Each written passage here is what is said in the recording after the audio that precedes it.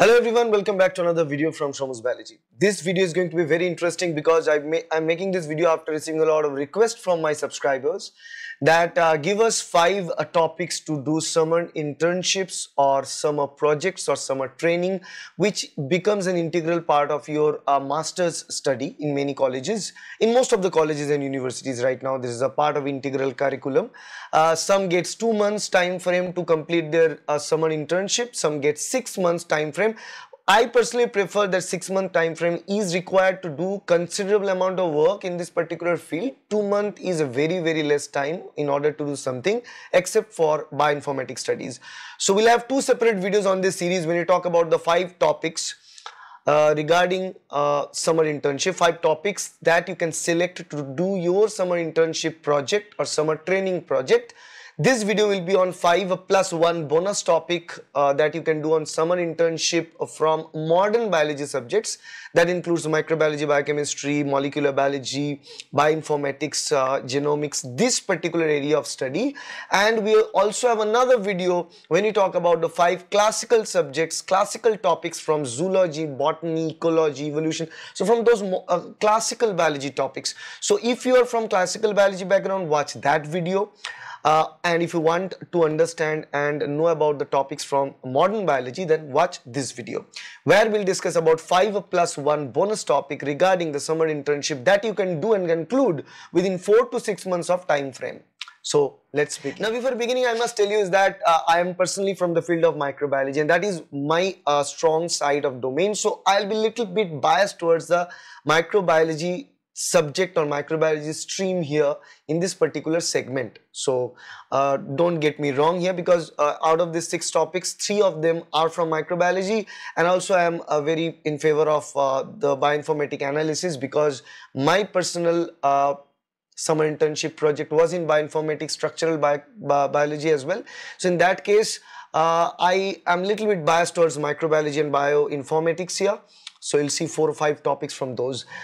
So this little biasness is there. So let's start beginning with the very first topic that you can choose is the development of biosensors and rapid detection of waterborne pathogens. So waterborne pathogens are a serious deal in India. In a country like a third world country like India, there are thousands of children are being affected every single day from contaminated water, because the potability of water is not here in India still at very good standards.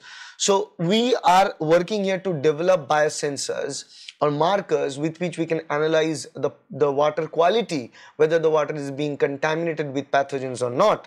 So designing low-cost biosensor, test for the low-cost biosensors using enzymes, using antibodies, using aptamers, to detect bacteria like E. coli and Vibrio cholerae that actually cause most of the pathogens. So we are targeting bacterial pathogen here, not viral pathogen, because targeting viral pathogen will consume more time and it will not be completed within 6 months of time frame, and not with the help of the facilities that is generally disposable as a summer intern project trainee in your case. So that involves microbiology, nanotechnology, analytical chemistry, and this is very important and useful in public health diagnostic for a rapid detection and low cost based detection technology. If you want to develop something that is a good field of study which you can continue forward when you do PhD later on.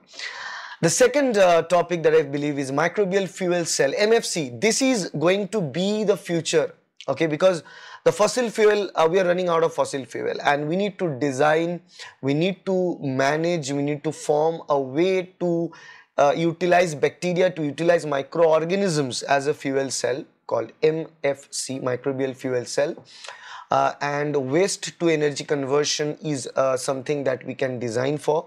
So you can construct a working prototype of an MFC using bacteria, and there are different species of bacteria, not the typical E. coli and all the others, but there are other species of bacteria which is being used as a microbial fuel cell. So you can work with Geobacter, okay, Shivanella, So they can generate electricity from organic waste, and in India we have huge access to the organic waste which is just lying around.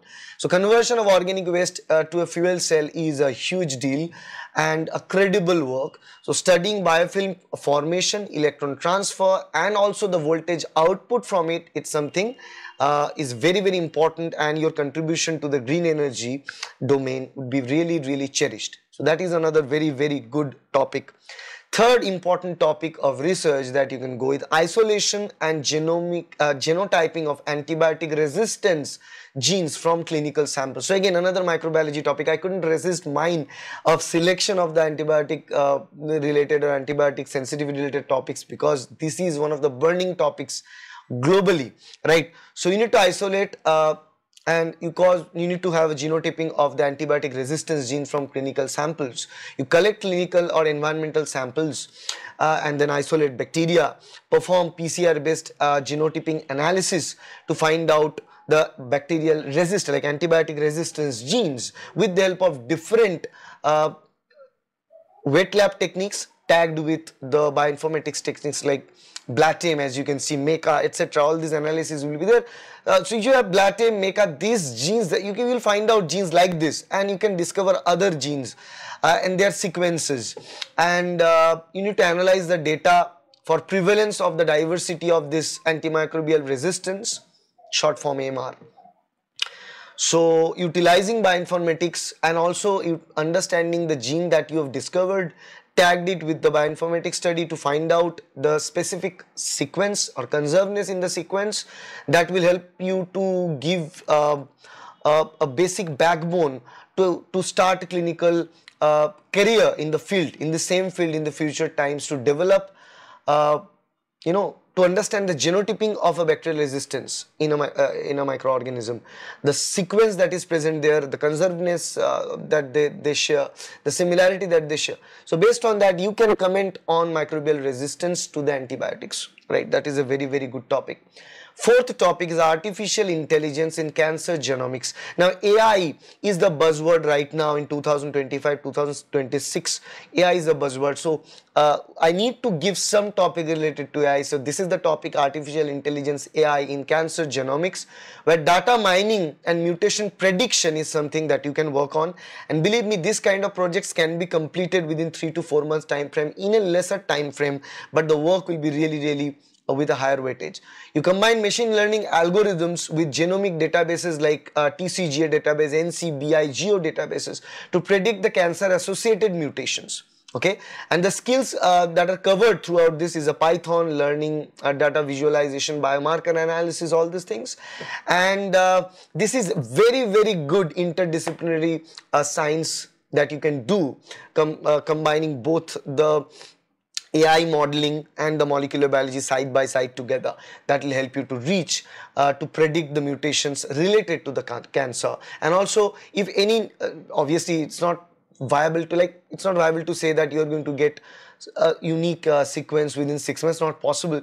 But what you can do is that already established sequences, their mutations, you can study them, compare them, and you can predict, utilizing the artificial intelligence and machine learning, you can predict if a particular mutation in the gene of a person XYZ is present, then what is the probability of the person to get another similar mutation or dissimilar mutation. So that thing can be done.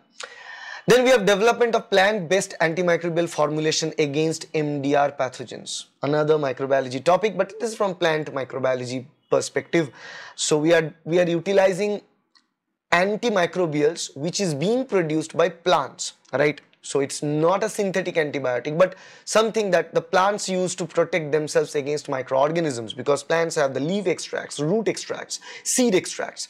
So they can work very well against especially multi-drug resistance bacteria, because we are running out of antibiotic to treat and kill multi-drug resistance strains, MRSAs particularly. So use this disc diffusion methods, MIC assays, and characterize compounds based on GCMS, gas chromatography, and mass spectrometry. That is the one, and HPLC techniques they can use to find out the components, the compounds, the plant compounds that is actually capable of fighting against the multi-drug resistance bacteria. And this is a great project in phytochemistry, in microbiology, or in natural product research that you can take forward when you do PhD, or you can in the CV. If you have this, it will be very interesting for the recruiters to understand your set of mind in order to do this kind of research. Now the last, I have one bonus topic, and that is computational analysis of protein-protein interaction in human diseases. There are multiple human diseases, especially neurodegenerative diseases, diseases where like Alzheimer's, where the protein-protein interaction plays a crucial role. So we'll find out that the 3D modeling that we should do. In silico tools, we use in silico tools like String, Cytoscape and Pymol to map and analyze the interaction between proteins, related proteins. That is very important in cancer, understanding of Alzheimer's, and that may involve molecular docking and structure and function analysis, and that could be any protein or in a complex of protein, an analysis of a complex of proteins. And it's ideal for students blending the bioinformatics and structural biology together. The work that I did as my summer internship was very much related to this, so that's why I put this as a bonus topic in here. It's still relevant. It was relevant, I think it was relevant 11, 12, like that was I think 13, 14 years ago. That was relevant 13, 14 years ago. It's still relevant now because this topic is still relevant, and the relevance is increasing because the more we understand about the protein-protein interaction, the more we are leaning towards structural chemistry of proteins and understanding the 3D modeling with the help of all the 3D modeling processes that we have. So these are 6 modern biology topics to do and conduct your summer internships or summer training program or summer research. In fact, you can extend this idea and continue to do your research work even beyond your summer internship, and can continue to think about doing PhD in these fields that we have just discussed. So this video is going to be helpful. I believe there is no such video available in YouTube that guides you about the topics like this. If you get any benefit from this video, please hit the like button and mention in the comment which topic you like the most and you want to work with, okay?